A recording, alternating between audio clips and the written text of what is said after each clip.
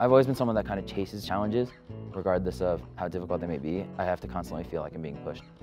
I really like the block fair. I was just in a physics class, and I spent probably 8 to 10 hours a day on just like immersing myself in homework problems and being able to like make these problems interact in ways where I would learn from one and apply it to the next problem. And that's something you kind of miss out on if you're not really doing it every day.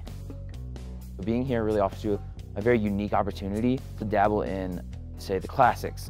It lets you really tie in these other facets of life into just this physics. It's no longer just, hey, I'm doing the science. It's, I'm doing the science for something. It gives you a real meaning to what you're doing.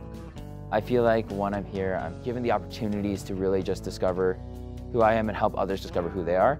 And that's something that I have never found so profoundly in my life. My name is Joah Chun, and I'm a physics major at Colorado College.